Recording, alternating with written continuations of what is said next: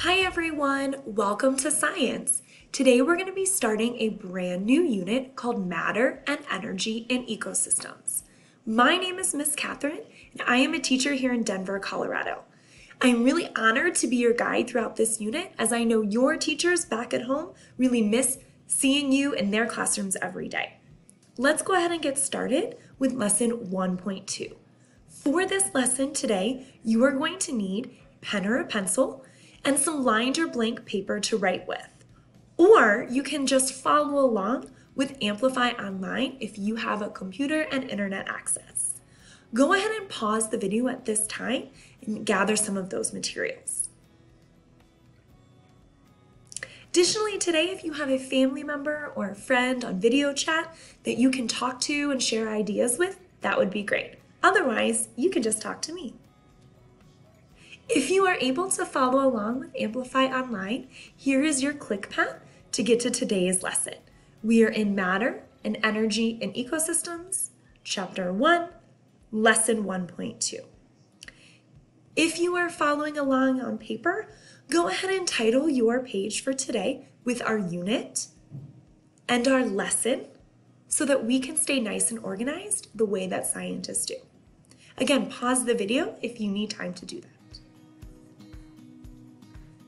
To start off today, in a lesson called Investigating a BioDome, I wonder what that is, we're going to watch a video to give us some context for our new unit. As we watch, I want you to think about what problem will we be or could we be using our knowledge of science or our practices of science to try to solve here in this new unit. Here we go.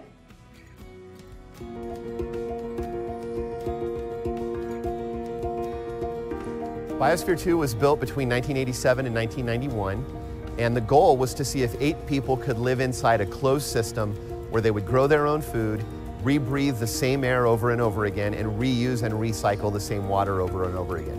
And their hope was that everything they learned by doing this closed system experimentation, would allow us to someday live elsewhere in the solar system. I'm Linda Lay, and I was one of the original crew members in Biosphere 2. Biosphere 2 was designed to be completely separate, which means the atmosphere has to be sealed off from the outside atmosphere. Every little seam had to be tested to make sure it wasn't leaking. We grew almost all of our own food inside of the biosphere, and of course we had to cook. For our farm, we had plants and animals, lots of different kinds of plants. We started out with 3 different kinds of animals. Chickens, and we got eggs from the chickens. We had 1 egg a week per person. We had goats, so we got a little bit of goat milk from the goats and a little bit of goat meat. Biosphere 2 contains 5 unique biomes or plant communities, including the tropical rainforest, the savanna, tropical ocean, mangrove marsh, and the coastal fog desert. Well, all 8 of us had our own job, and my job was to make sure that the rainforest, the savanna, and the desert were functioning. What I mean, the plants were growing, the animals were happy, the temperatures were correct, to see if these were really good choices for a biosphere that someday might be off of the face of the planet.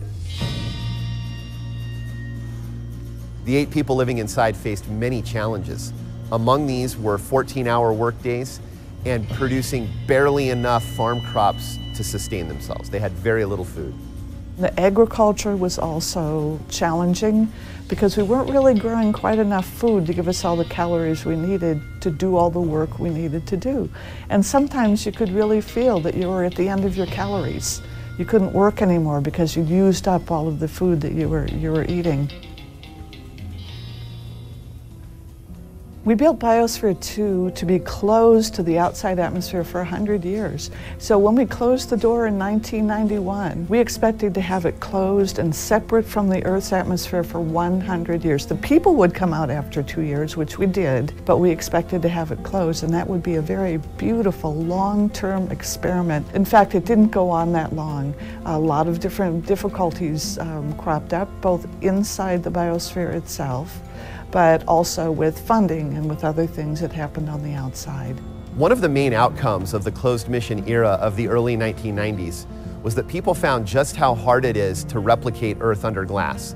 All of the things we take for granted that the Earth does, clean air, clean water, plants that grow naturally, was vastly harder for people to design and achieve in a closed system.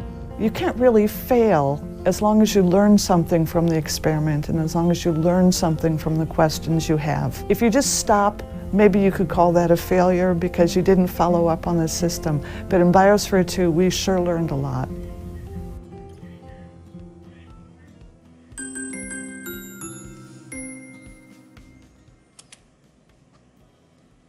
Awesome. So we're going to take a minute and reflect on what we just were introduced to with this whole BioDome. So in a moment, I want you to go ahead and pause the video and answer the following two questions. What is one thing you found interesting about this biosphere experiment? And what questions do you have about living in a biosphere? If you're following along on paper, you can go ahead and just answer these two questions right there on your sheet. If you're following along with me here on Amplify, let me remind you how to get to where I'm at. So 7th grade, Matter and Energy in Ecosystems, Chapter 1, Lesson 1.2, and I'm right here in the warm-up. So again, at this time, go ahead and pause the video, have a chance to think about and record your ideas about these two questions.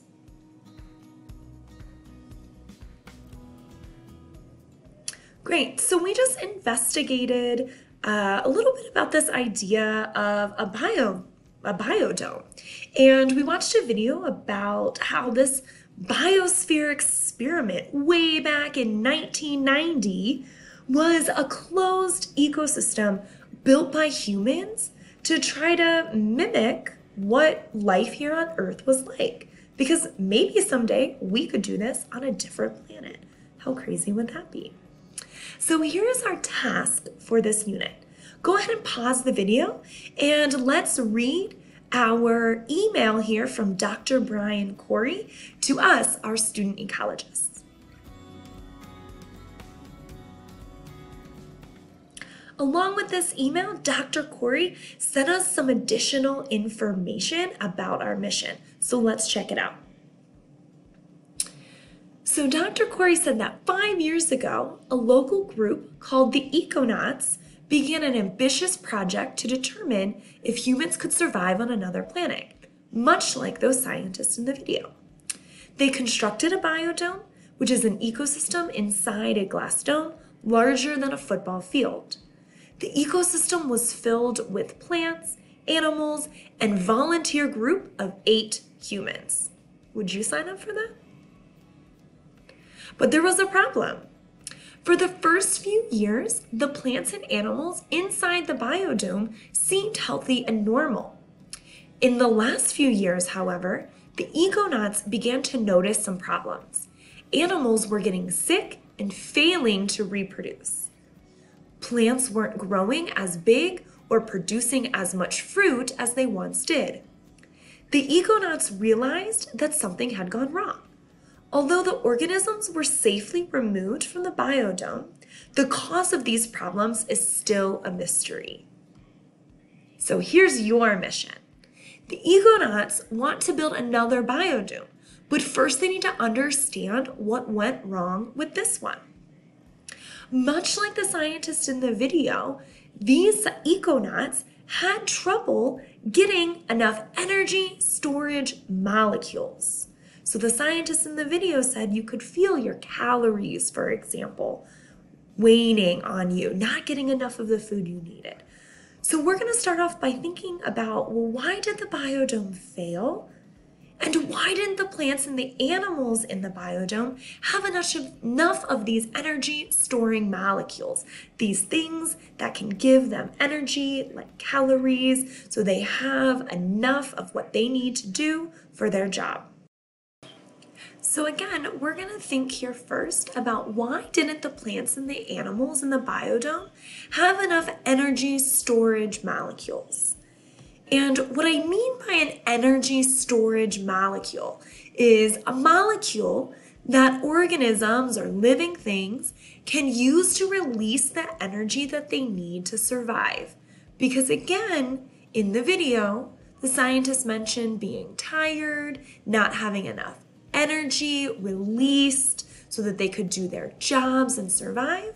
And we just heard a little bit ago that our plants weren't growing big and our animals were getting sick in our Econauts BioDome experiment that they tried. So now we're going to examine some of the Econauts files about the BioDome, because any good scientist like yourself keeps track of all of their discoveries. If you have access to Amplify, go ahead and click your tab over to where it says Activity 2, Reading, Examining the BioDome files. If you don't have access to Amplify, again, that's fine. In a minute, I'll go through some of the important things around those readings. Here would be a great time to pause the video and review the BioDome files if you have access to Amplify online.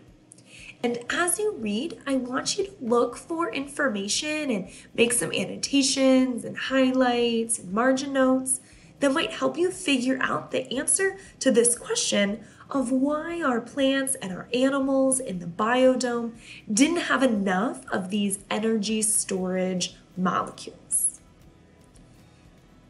If you don't have access to Amplify online, I'm going to go ahead on my screen and investigate these BioDome files. But remember, as I'm showing you things on my screen, I want you to be writing things down on your paper around this Chapter 1 question. All right, so here we go. File 1, news stories. I wonder what that's about, news stories. Group builds an ecosystem from scratch. Okay, let's check this out. BioDome is a large glass dome with a human-made ecosystem inside. Make that a little bit bigger. There we go.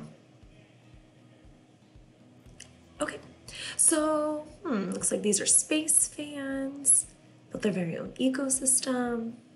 Dome's completely enclosed. Members of the group live sealed inside for several years. Again, to see if we could live like this on the moon or other planets. Oh, this is interesting. The members of the Econauts are not astronauts or scientists. They're just space fans. Wonder if they watch a lot of Star Trek. Other organizations have attempted to build biodomes in the past with little long-term success.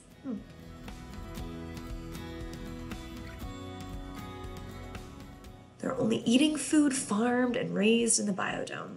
Wow, that must be a lot of work. Oh, biodome fails. Ecologists determine why. Ooh. Oh, here's a map. So the failed biodome included an ocean, an area of land, a rainforest, farm. Again, they noticed that decrease in the populations of their organisms. Interesting. Remember, as I'm showing you the readings, you're thinking about that Chapter 1 question. Bio 2, Econaut biographies and job assignments.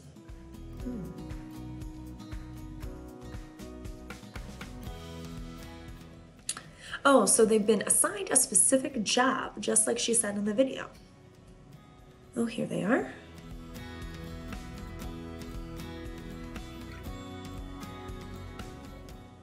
Oh, why didn't they include an ecologist? Ecologist understands how ecosystems work. We heard from an ecologist in the video. Their team doesn't seem to have one. Let's go to the next article. File 3, list of recommended organisms to include. Well, that seems like that would be really important. Oh, Some of them seem to be crossed off. Ooh, spiders. I would not want spiders. Scorpions, yeah, no thank you. Peanuts, maybe someone had an allergy. There's some notes. So I wonder why they decided to not include worms. Where were worms? Oh, there. Bacteria need worms to break dead matter into smaller pieces so bacteria can feed on it. Maybe they had something else. It's a good thing that they included producers for both land and water ecosystems. Oh, producers, here we go. So they have things from land like bananas, things from water like Eladia, an aquatic plant, some algae. These are examples of really good annotations for the next time that you're reading on your own. Let's see what else is here. File 4, BioDome Water System Design. Well, I guess a water system would be pretty important, don't you think? So it looks like the water system in the BioDome was well designed. Let's see if we agree.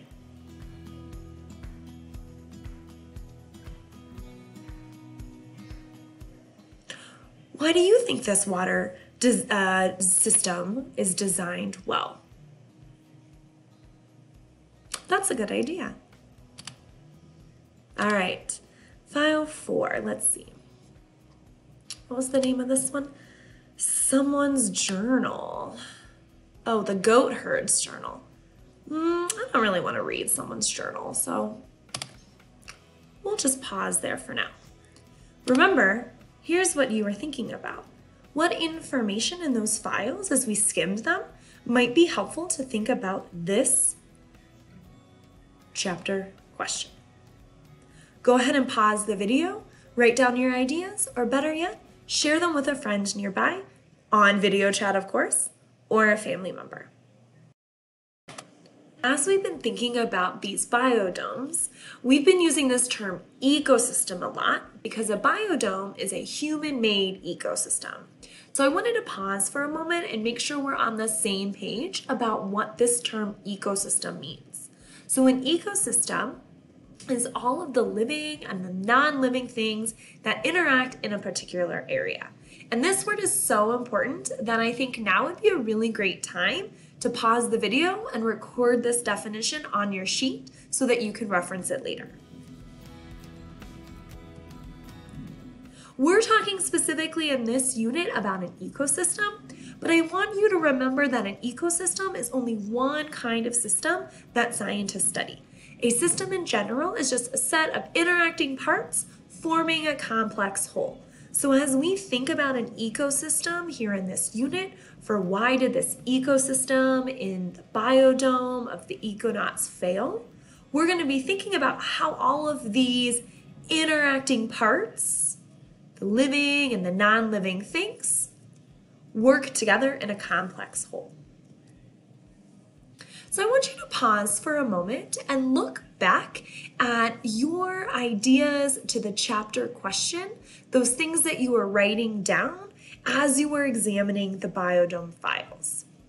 And I want you to think about, well, were my ideas about why the biodome might have failed and why the plants and the animals didn't have enough of those energy storage molecules, was it because of a part of the ecosystem that is living or non-living? And scientists like to use the terms biotic and abiotic to describe those living and those non-living parts of an ecosystem. So go ahead and go back and label, if you have on paper, your ideas or your annotations that were biotic in nature or abiotic in nature. Or if you were annotating online in Amplify, go ahead and pause the video and do the same thing with your digital annotations. Again, labeling your ideas in the biodome files as being a part of a biotic or an abiotic, a living or a non-living part of the ecosystem, as maybe those are one of the reasons why those plants, those animals, didn't have enough energy storing molecules.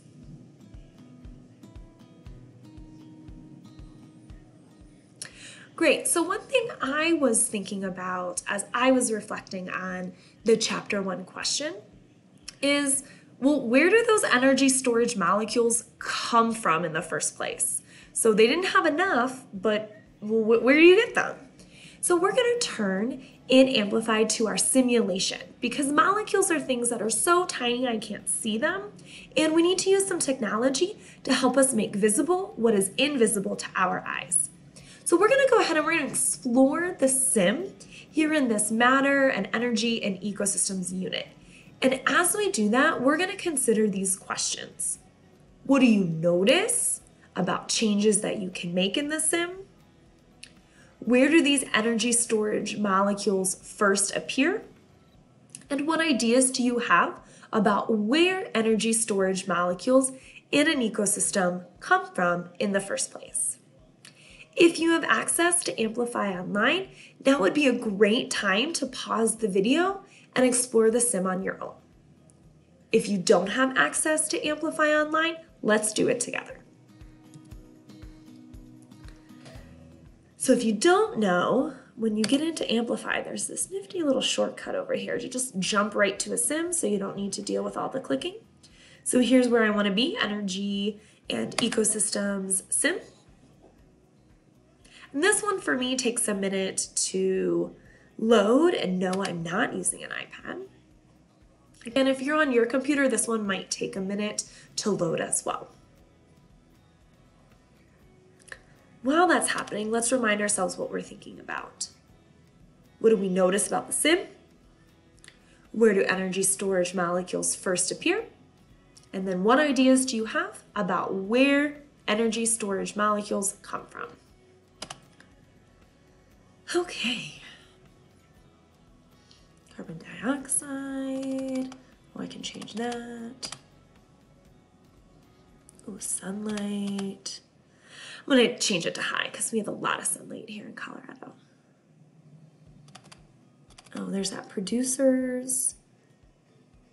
Okay, let's just play.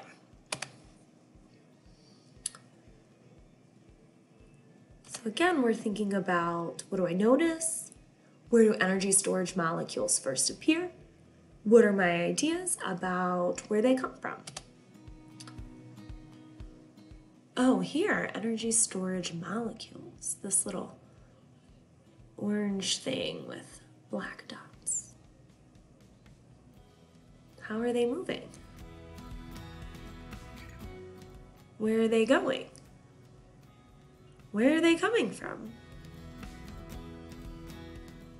Well, I'm noticing a lot are moving out of this thing called a producer. Not really into it.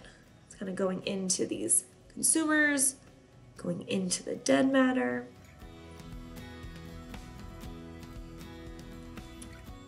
These little triangles, carbon dioxide, thing called carbon. What does this do? Trap. Oh, there's that abiotic matter term, again, talking about our things up here. Can I undo? Oh, and there's our biotic term, again, talking about these pieces that are living. Oh, look, and there's even some pictures. So we got like mushrooms here on decomposers, secondary consumers, I have snake, maybe that's a fox. Consumers, I got a bunny rabbit, maybe a mouse. Producers, looks like some flowers, some plants. Oh, I can kill things. I know how some of us like to do that in The Sims. Especially with that metabolism one, if you remember that from last year. Okay, well, we're just kind of playing around. So I'm going to pause this and remind ourselves of our questions. Again, if you have someone near you that you can talk to, go ahead and share some of your ideas about these 3 questions. Otherwise, go ahead and just write them on your paper.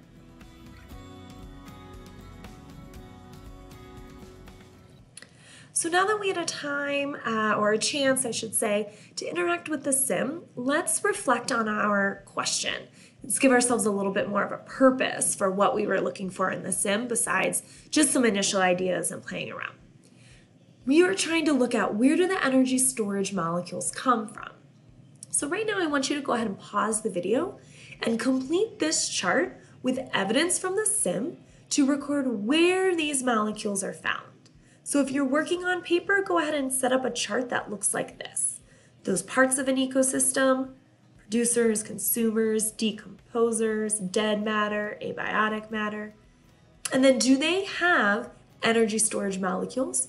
Do they have those molecules flowing in or flowing out? And if you are following along in Amplify, we are now just in section 3, activity 3. And you will see if I hit next, part 2, there we go. That chart is there for you. And there's mine that's filled out. Awesome. So let me go back. And again, if you didn't see what my ideas were, go ahead and pause that video and record yours.